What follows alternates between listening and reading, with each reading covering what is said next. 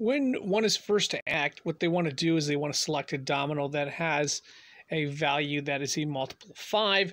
So in this case, 4-1 would work because that's a value of 5. The only other one that's going to work here is 5-5 because that's worth 10 points. So we're going to select that because that's worth more than 5 points. And we get 10 points right there. Again, the objective in this game is to try to score as often as possible. A little bit less concerned about blocking, although some situations it can be. So in this situation right here, we have a 4-1 that's going to give us a 7. We don't want that. This one right here will give us 5. That's going to be the one to choose.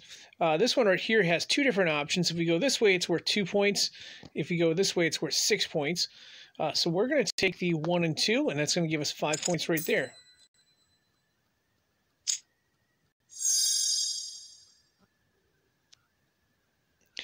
Now, when one has to draw, it's not as bad in this game. In fact, the more points you get, or the more dominoes you get, the better your chances are of getting a big score later on. And now, in this case, they played the 5-0, so there's going to be a number of different options. Unfortunately, all of them are going to end not very good, so we're going to play the 0-0 there. And in this case, all we can play is the 4-0, so that's going to give us 8 points. But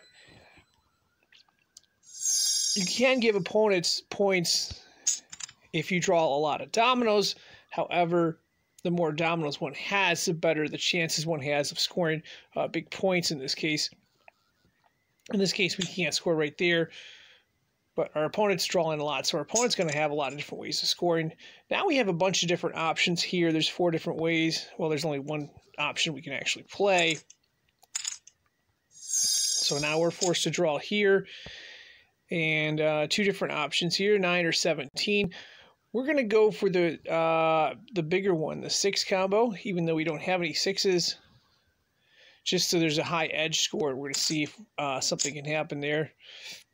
Now we got the last play here. Unfortunately, we're not going to get any points unless our opponent has some points there, so we get 5 points. So basically, what you want to do is you want to try to focus on getting as many points as you can during the round, not so much blocking your opponent and getting points from them, although there can be an exception if you can get a lot of dominoes. In this spot right here, we got a number of different choices. This one's going to give us 9 points. This choice will give us 11 points here. This is going to be the actual best choice. We'll get 5 points out of it.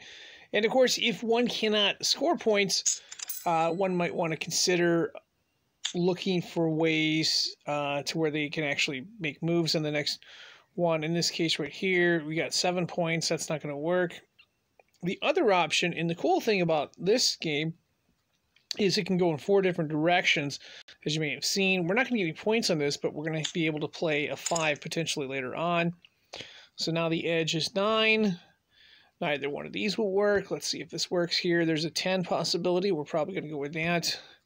And there's a 15. So there's 2 different possibilities here. If we play it on the edge with a 4, that gives us 10 points. If we play it on the edge with a 0, that's going to give us 15, or 4, 5, and 6 is 15. So that's going to give us a lot of points right there.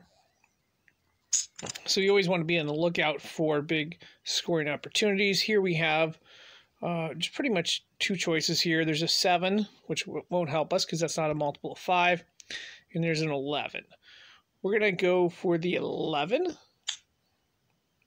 just to have the edge higher. So if we do score, we can get more points. Unfortunately, in this one, we're not going to be able to score either. That's going to give us 14, or the edge would be 14 there. Now we have to draw. Like I said, drawing can be good or bad. In this case, it's not great. Here we go. Not going to get any points, but we're going to... Well, we might get... Oh, we did get 10 points right there. And in this spot right here, we got 3 choices. This one's not going to yield anything. This one won't yield anything. This one gives us 5 points. We're going to play it on this side right here. So 5 more points. Working our way to that 150 number. And this happens to be 5 here. I don't believe the other one's 8 points. So we're going to play the 2-2 on the left side there. That gives us 5 more points up to 125. we'll have to draw. That's perfectly fine. No points there. Now we can only play one domino, and it just happens to give us 5 points because 2 and 2 plus 1 is 5. So we're up to 130 there. Don't have a ton of ways to score here. I'm going to play the double 1. Either way is fine. So our opponent's going to have a lot of potential ways to score. Unfortunately for our opponent, there's no high edge score. Let's see if we can come up with something here. 1, 2, or 4. I'm going to keep the edge score low, just so our opponent can't score in the spot. And we're going to actually score points by running out of dominoes. And we get lucky there that wins the game, but try not to focus on getting points from your opponents at the end of a round like that, as the main objective should be to try to just get every turn in an increment of 5 if it's possible.